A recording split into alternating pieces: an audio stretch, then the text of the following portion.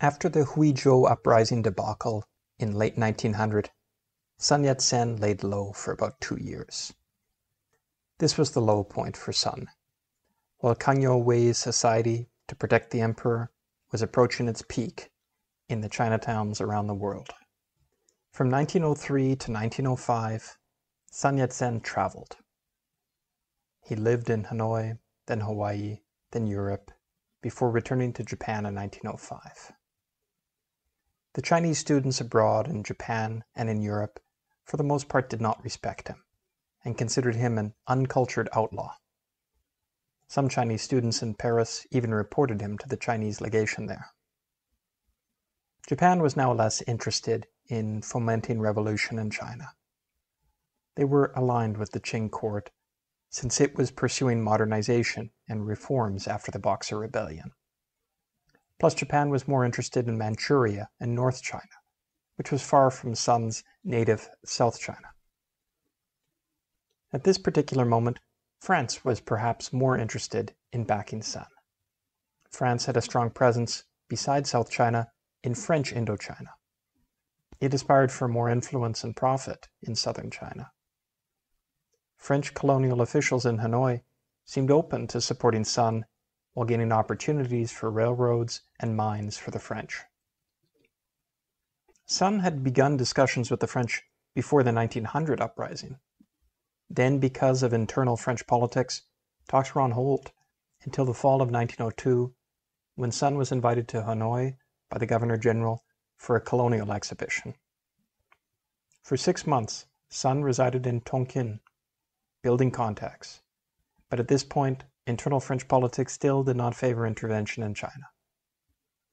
In February 1905, Sun arrived in Paris and had numerous meetings.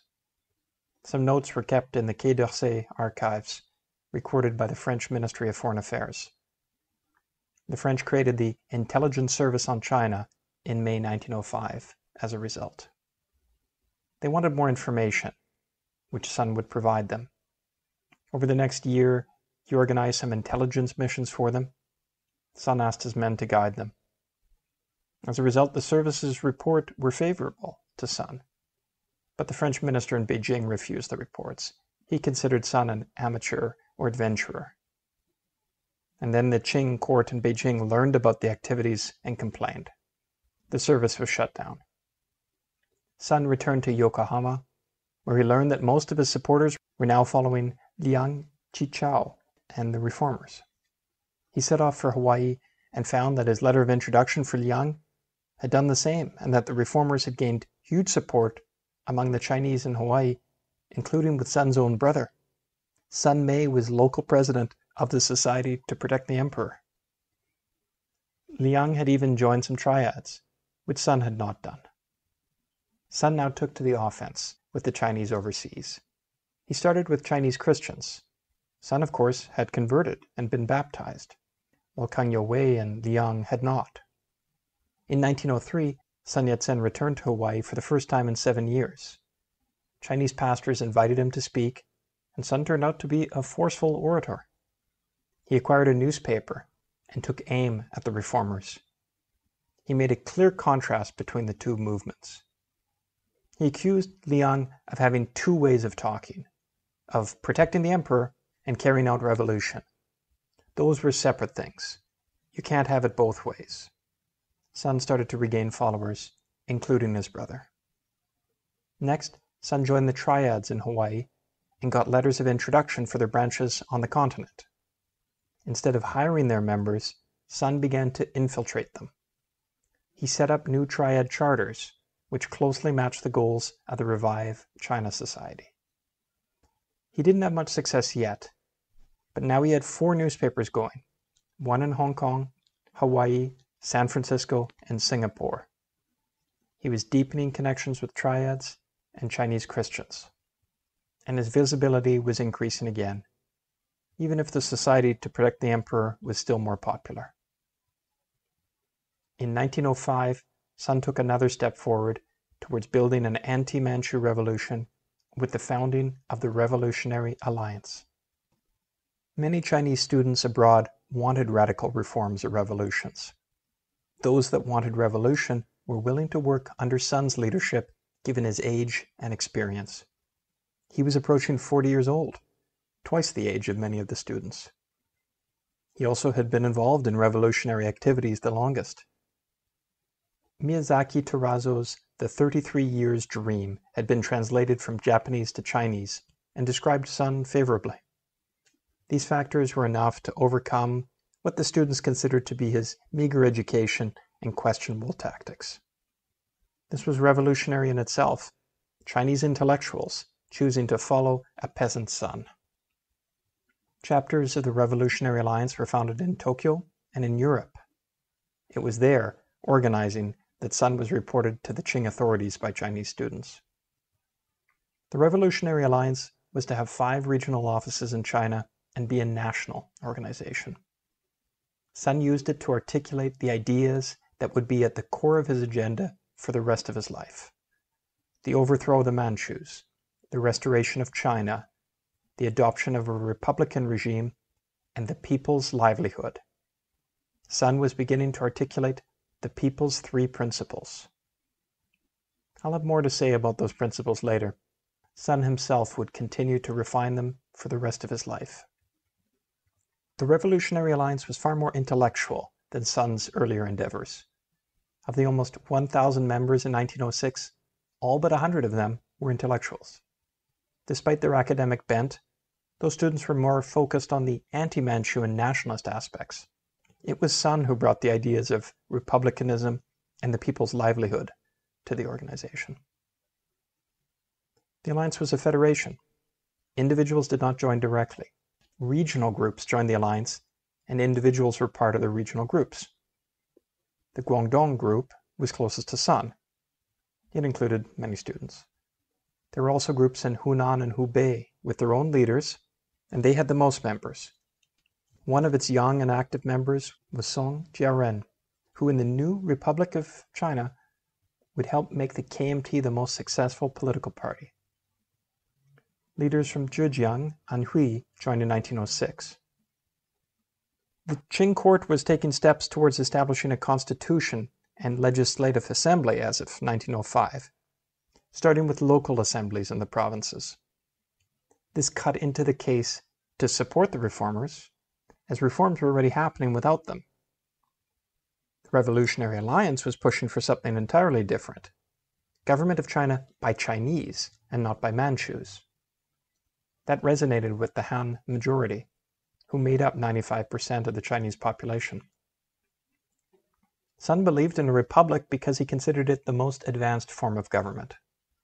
He saw no reason to push for a constitutional monarchy, or second best, when China could have the most modern governmental system. Interestingly, that argument could ultimately make communism an even more attractive proposition, because communist government became the absolute newest form of government. When combined with anti-imperialism, which appealed to Chinese humiliated by foreign imperialists, that became a strong combination. But that's for another day. At this point, a Chinese republic was Sun's goal. In 1907 and 1908, Sun supported uprisings in Guangdong and Guangxi in southern China. They involved secret societies, much like Sun's previous efforts. Sun was not directly involved in them. In September 1907, he did get involved in an uprising in western Guangdong, close to the border with Guangxi and with French Indochina. Sugar planters had been protesting for months because of a new tax. Also, 2 local military leaders had joined the Revolutionary Alliance and had been kicked out of China's new army in Jiangsu because of spreading revolutionary ideas. Now they were in the new army in Guangdong. Sun sent emissaries to liaise with those officers, and French instructors trained the rebels. But the officers never cooperated, and the effort fizzled. Those officers then helped troops sent from Guangzhou to restore order. It seems they preferred to side with whoever paid them more. 3 months later, in December 1907, a rebellion broke out at the pass between China and Vietnam, which is called suppressing the Vietnamese in Chinese, Jiannanguan. This one was more sophisticated. taking place along two major railway lines from Tonkin into China. Many of the rebels were Chinese working for the Compagnie de Chemin de Fer de Yunnan, a French railway enterprise. Once the rebels took Nanguan, Sun himself took the train in Vietnam with some fellow revolutionaries and at least one French army captain on leave. When they reached a Chinese fort that they expected would be loaded with weapons, it was mostly empty except for one Krupp cannon. They used that to bombard the imperial troops, but Sun returned to Vietnam to negotiate for more weapons. A bank was willing to make a loan if a key administrative center was captured. It wasn't, and the regular Chinese troops put the rebels down. Huang Xing, one of Sun's lieutenants, tried again in April 1908 along the same French rail line. The rail company hoped to win the right to extend its line into a more promising area of Yunnan province. This time, regular Chinese troops joined the rebels. There were several thousand involved in the uprising. But the use of mercenaries had its downside. They insisted on being paid before moving. Huang went to Vietnam to seek funds to pay them. But Qing pressure on France and internal French politics led him to be arrested and expelled from Indochina. Without the funds, the insurrection was doomed, and the Revolutionary Alliance's work with France ended too. Sun was criticized for these failures by the leadership of the Revolutionary Alliance along the Yangtze River. What Sun mostly did during the 1907 to 1911 period was fundraise for revolution. He traveled the world and raised funds. His costs were covered by the fundraising, but he seems to have lived simply and to have been a true believer. While the money flowed to purchase weapons and buy converts, like secret society members and military officials, he does not appear to have been corrupt. The fundraising really increased as 1911's revolution approached. That year, Sun raised $35,000 in Canada alone. That'd be worth millions of today's dollars. In early 1911, a plan was made for an uprising organized from Hong Kong to take place in Guangdong. Instead of secret society members, this time overseas Chinese, who believed in revolution, would be the vanguard. Weapons were purchased in Japan, Indochina, and Siam, now Thailand. 40 secret cells, operating in isolation, spread the weapons. A revolutionary alliance funded newspapers, spread propaganda, and in particular, targeted soldiers in the new army. Spaces were rented by fake couples, supposedly planning their weddings. Weapons were hidden in curtained sedan chairs, supposedly carrying the brides-to-be. Emissaries were sent to the Yangtze River to alert their comrades to be ready to act in their region too. But a Chinese man from Malaysia assassinated a Manchu general on April 8, 1911, and the officials were on high alert. They brought in new troops. Sun's lieutenant, Huang Xing, was uncertain what to do. Ultimately, he launched an uprising on April 27th. They captured government offices, but then loyal soldiers recaptured them. When rebels arrived from Hong Kong, the rebellion had already been crushed. The authorities executed between 72 and 86 revolutionaries, depending on the source. October 10th, 1911, often called Double 10, was the start of the Wuchang Uprising that ended the Qing dynasty. Wuchang is the oldest of the three cities that now make up Wuhan, the capital of Hubei province. It's an important city in the Yangtze River Valley. It was loosely connected to the Revolutionary Alliance, but not at all directed by Sun. The two main instigators in Wuchang were former students from Japan and officers and men of the new army stationed in Wuchang. I'll discuss the new army more in a separate episode when the new army and General Yuan Shikai are discussed at length. And while Song Jiaoren was organizing in the area for the Revolutionary Alliance, he can't really take credit for the insurrection. It was the rebellion by the Wuchang garrison that was important. In a single night, they took control. They needed a leader and imposed it on a garrison officer, Li Yuanhong, who assumed the military governorship of Hubei province. So started the first revolutionary government in China. The next day, the new army soldiers sought and received support from the local gentry. These local leaders were happy to run with this opportunity to take more control of government than allowed by the Qing. Merchants supplied loans, and with the military, gentry, and merchant classes on board, a stable revolutionary government had been created. There already was a provincial assembly created by the late Qing reforms, and its president became civil governor, along with Li Yuanhong as military governor. Song Jiaoren moved to the southern Yangtze to build on Wuchang's success and hoped to replicate it. In Shanghai, the Revolutionary Alliance was the dominant force, and they attacked and gained control of the Jiangnan arsenal and then the city. They also gained the support of the local elites, which in Shanghai included a lot of merchants and entrepreneurs, as well as administrators. And they caused the governors to proclaim Jiangsu and Zhejiang independent of the Qing. By early November 1911, 14 provinces had seceded. The end of the Qing dynasty reminds me of the quote by Ernest Hemingway about becoming bankrupt. It happened gradually and then suddenly. The issue of setting up a new national government was pressing. Nanjing was selected, in part because Beijing was still under Qing control. The Wuchang and the Shanghai groups each had their own ideas for a provisional head of government. There was no agreement. Sun Yat-sen was overseas. He had been fundraising in the United States in early October 1911. When he learned of the uprising in Wuchang, he didn't rush back to China. Instead, he rushed to New York and London. He pressed the International Banking Consortium, through an intermediary, to ensure that funds for the Manchu dynasty should be redirected to the Republican government instead. The bankers weren't sure what would happen, and they hedged their bets by not advancing funds to either administration. Sun was able to get his banishment from the British colonies lifted. He was then able to return to China via Singapore and Hong Kong. But first he traveled to Paris and got a similar commitment from the bankers and government there. There would be no more support for the Qing, but none for the revolutionary government yet. Sun returned to China in December 1911. He used the lifting of his banishment to make a big entrance in Hong Kong. He was warmly greeted by his revolutionary allies and also by Cantonese merchants.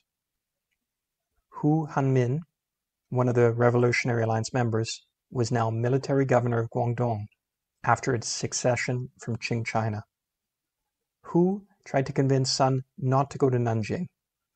Instead, he wanted him to stay in Guangdong and set up a provisional government in the south, in opposition to forces like Yuan Shikai in the north. Hu thought that any provisional government in Nanjing would be fatally compromised, and that a strong south would be key to a successful and lasting revolution. Sun concurred with Hu's analysis, but thought that ridding China of the Manchus was the most important immediate revolutionary objective. He didn't trust Yuan Shikai either, but believed he needed to go to Nanjing. Hu relented, and they both traveled to the new revolutionary capital together. They arrived in Shanghai on Christmas Day 1911. Sun's arrival provided a solution to the impasse about leadership. Sun would be the first president of the provisional government.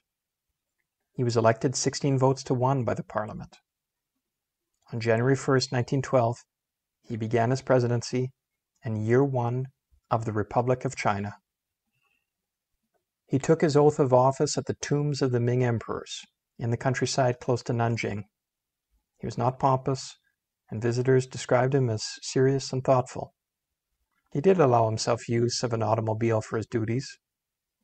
His able revolutionary lieutenant, Huang Xing, was Minister of War and effectively Prime Minister. That was quite the rise from student in Japan and organizer in the Revolutionary Alliance. The first cabinet was full of remarkable people, including the Foreign Affairs Minister, who spoke at least 5 languages and who had translated the German Civil Code, the Industry Minister that successfully developed the textile industry in Shanghai, Wu Tingfeng, who had been reforming the Qing Penal Code, transferred over to the Republic as Minister for Justice, Unfortunately, this was not Lincoln's team of rivals. Instead, their internal bickering made them mostly adversaries. There were immediate tensions between the cabinet and Sun, who was trying to honor promises made to soldiers and backers of the revolution. He wasn't receiving the funds he needed, and cabinet didn't like his independent streak. The main issue during his brief 45-day presidency was dealing with the Manchu regime. Yuan Shikai, who will be discussed next episode, controlled the Qing army, and with it the fate of so many things. Negotiations led to the abdication of the baby emperor and General Yuan's agreement to come over to the revolution in exchange for Sun agreeing to turn over the presidency to General Yuan. I'll have more to say about General Yuan and the transition in a future episode. But for now, it's worth highlighting that Sun was willing to give up the presidency for a united China. The union of North and South China was worth giving the presidency to General Yuan. Sun hoped that China had its George Washington. Unfortunately, Yuan Shikai was not General Washington. The early republic would be troubled. Sun Yat-sen's story was not over yet. Not at all. But for now, we'll end this episode. Sun Yat-sen had gone from peasant son to prodigal son to doctor to revolutionary to kidnap victim to hero to fundraiser and organizer and to the presidency of the Republic of China. And now was taking a step back for what he believed was the greater good for China. Please join us again for more of the Chinese Revolution. Thanks for listening.